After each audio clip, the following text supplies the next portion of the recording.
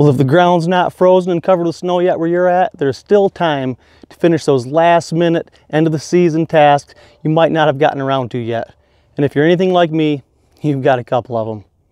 So today we're going to be preparing the vegetable garden for winter and putting our beds to bed by tackling my top 3 fall garden to-dos and one great big to-don't.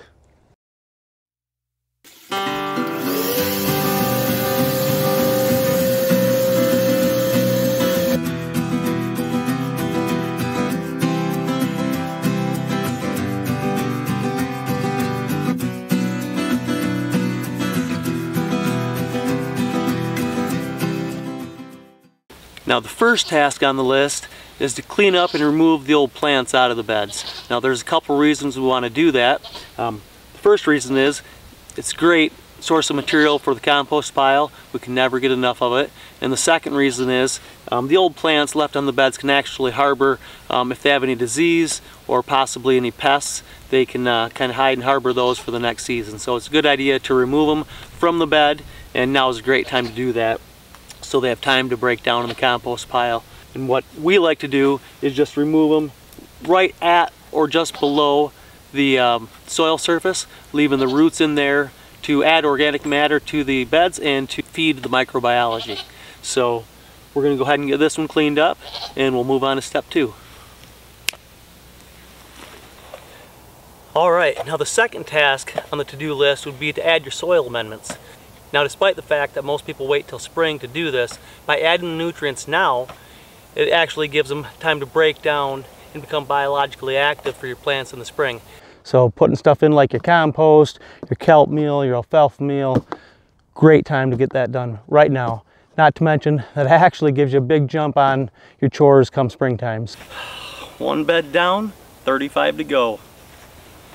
All right, so the third and almost final task on my to-do list, I've got a 4th bonus to do, but the third task is actually cover your soil. There's a lot of benefits to covering your soil over the winter time, but it really acts as a blanket and protects the microorganisms and the roots on the young plants, especially beds that you have plants in, like our strawberries here. There's a few different ways you can cover your beds and cover your soil. One of the ways you can do it, and one of the best ways actually, is through doing cover cropping. By planting rye and clover late summer, early fall, it'll help prevent erosion, break up compacted soil, as well as add organic matter to your garden beds.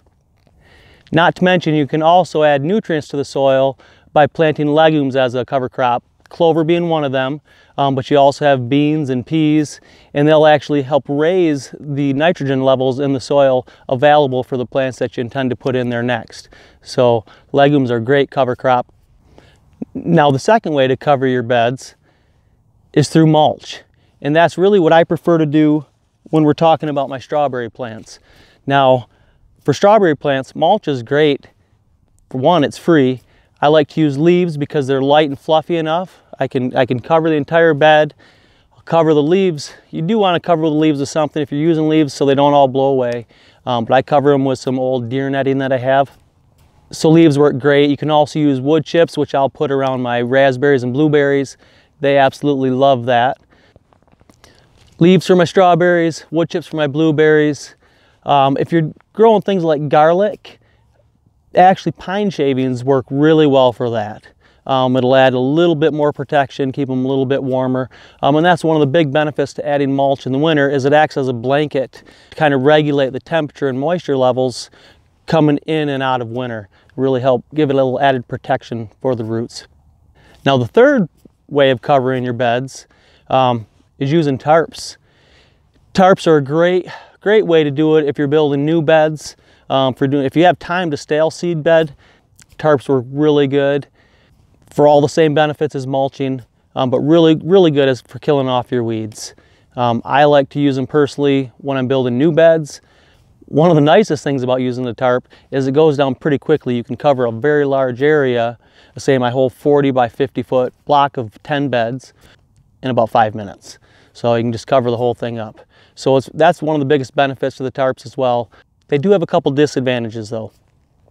One of them being they're not cheap. They're kind of expensive unless you can find some large farmer that has some used tarps they're just getting rid of that you can get for free. Otherwise, they're pretty expensive. And the other thing is, they're just not very environmentally friendly. So there is that. And then the fourth way to cover the beds, and probably one of my favorites, is cardboard. Cardboard is a great resource. It's a great way to add carbon to the soil as well as organic matter. Works really well as a weed suppressant while it's breaking down, and can usually kill off that top layer of weeds that would be giving you trouble throughout the season. So I really do like using cardboard as much as I can. So my fourth task, my bonus to do, is to rejuvenate your tools. Now we all know it should be done regularly, but that's easier said than done when the season's in full swing. So now's a great time to get that taken care of. Now the one big don't. Do not, under any circumstances, worry if you don't get any of this done. It'll still be there for you in the spring.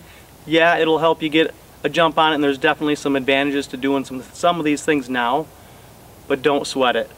If we're not having fun doing this as well, it's not worth it, and we really shouldn't be stressing out over it. I'm really thankful that the weather's been such that I actually can get out here in December and take care of some of the stuff that probably should have been done a month ago.